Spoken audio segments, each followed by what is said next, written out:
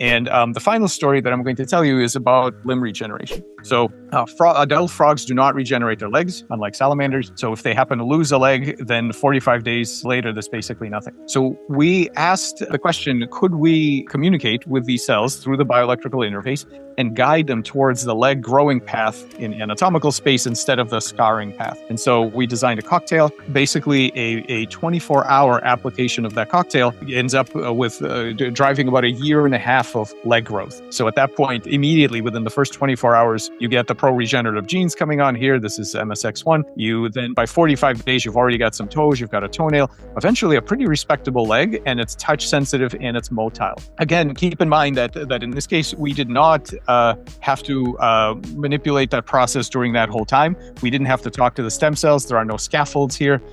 We didn't have to micromanage it at all. We provided a very early signal that said, go down the leg building path. That's it.